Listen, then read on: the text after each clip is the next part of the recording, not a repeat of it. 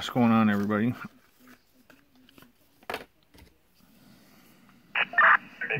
YouTube world. The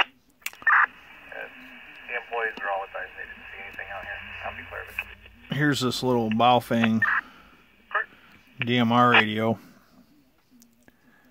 And Butterbean there, he put out a pretty cool video kind of explaining a little bit about DMR.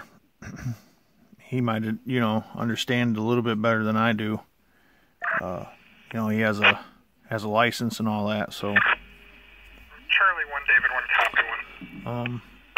And that's the only thing I could think of that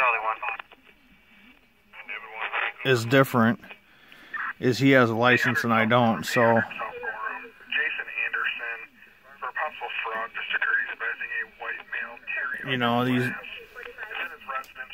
I don't understand if, I think the DMR standard is different here in the States versus Japan or whatever. But, you know, he had a Moto Turbo radio or whatnot and had it on DMR, and, you know, it works great and all that. So I think what I'm going to do, he had a pretty cool scanner. His was a handheld, I think. But it was one of those Whistler DMR scanners. And the audio was a little bit crummy. I mean, you know, kind of sounded like an old Nextel two-way or something, but definitely would work for what I'm trying to do. Because basically I just want to scan for DMR in my area. So instead of going through the whole process of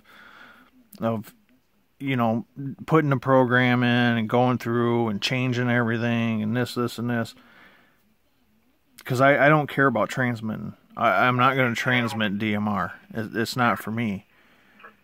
The only thing I wanted to do is hear the Michigan State statewide DMR and the ones here in town.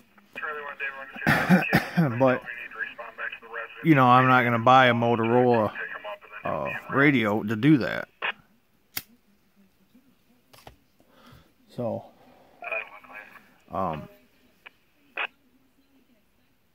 it's a little bit confusing. I don't quite understand it, but I believe that that's part of the problem. I mean, you can program it up and down, left and right, and tell it to do this and tell it to do that. I understand that, and then, you know, if you miss one thing or you input the wrong radio code or the wrong radio ID, because see, the radio has to have an ID too. The radio has to identify itself to the system. So each radio would have a different ID. I have a radio, but I can only set it. I can probably set the ID, but it will only work with the another radio that I set that same ID to. So it's basically like a fleet of radios. You know, you have one master unit, and this is the ID. Then you have as many others that you wish to have, and each one of those radio IDs will be a little bit different. Another good thing about DMR is that you could make like a call, like a phone call almost, and it will be coded. That was another good thing with DMR. You could, you know, put in a radio ID of the radio you're trying to get and then call it. These Baofengs don't do that as much as the other ones do, but like those TYT 380 or whatever, they can do that. Another misconception that I feel is DPMR, which just means digital. Digital, personal, whatever you want to call it. It's slightly different than regular DMR. It uses a different time slot. Now, if you don't know what time slots are, well, you have to read, because there's two different time slots, and they TDMA and different things, you know. So it gets complicated real quick if you don't understand what you're doing. And it may sound like I know what I'm doing, but I don't know what I'm doing. I'm just telling you guys what I read and what Butterbean was talking about. So, you know, I would like to see DMR, but there's a couple downfalls. Like I said, that the quality of the audio is a bit crummier. So, you know, if it was a Baofeng, it's going to sound different than a Motorola. Motorola should sound pretty good. I mean, it should sound, you know, like you're having a cell phone conversation. Because that's basically what it is. I mean, when you think about it, that's really all it is. You know, they were doing this way before cell phones probably even were thought of coming out with. You know what I mean? A cell phone is nothing but a glorified radio transmitter in your hand. It still puts out a signal to a tower and then out to the network. That always never changes.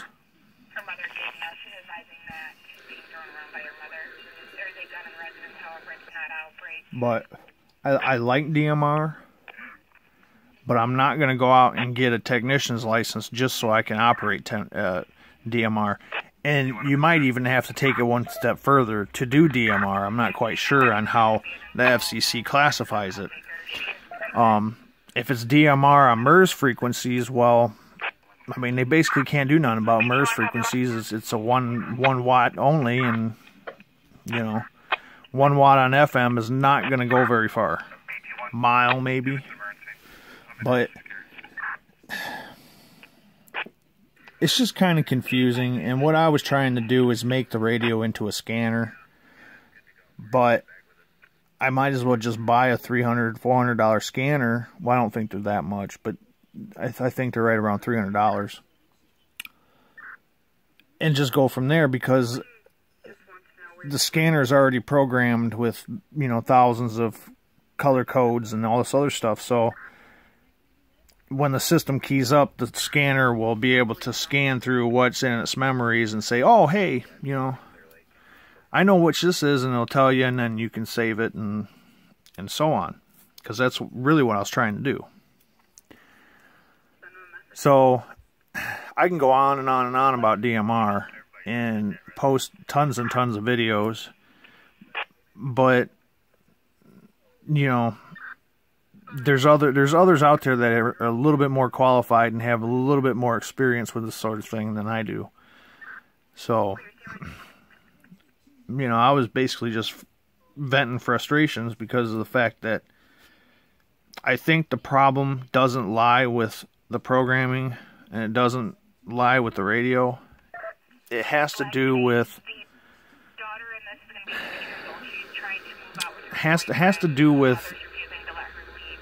compatibility. The US version of DMR is different than the European version of DMR. You see what I mean? That's the difference. You may be able to change that, programming through Chirp, whatever you want to use,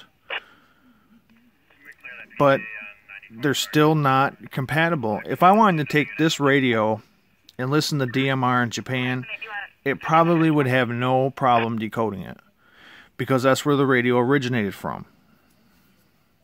But over here in the States, it's basically rendered useless because it's not the US standard of DMR. It's available to the public, but you have to buy like a Motorola radio or buy a scanner that will scan for that. You really can't just go into the store and say, hey, I want to buy a DMR radio like you do with these Baofengs, because you'll have a hard time getting one. And I doubt anybody would sell you one without a license, so, you know, have to be a little bit careful. But thanks for viewing. Check out Butterbean. And this video is about to come to an end. Thanks for viewing. Stay tuned for the next one.